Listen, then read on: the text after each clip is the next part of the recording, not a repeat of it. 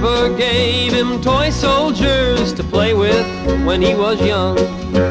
Drums, bulldozers, but soldiers not a one. The years flew by and he grew so tall. In his high school days he was having a ball. No hero was he, but a plenty good guy. The youthful jive of class 65 gone by.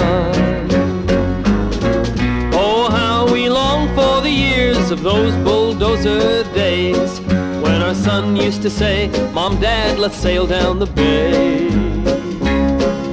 It was 18 years of a wonderful life, to last forever, not this world's strife. We hold our heads up high in a proud sort of way. A soldier is he, our son Joe, today.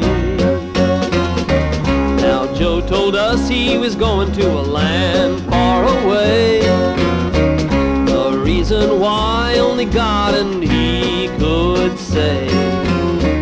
He never complained as he rode us at home, always asked about the town and how much had it grown.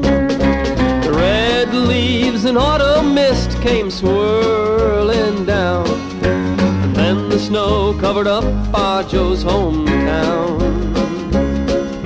We wrote Joe a Christmas tinsel and things, and everything else that Christmas brings.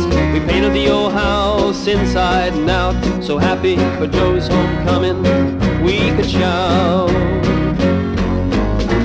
But then the sad news came and it left no doubt. We learned the cruelty of war and what it's about.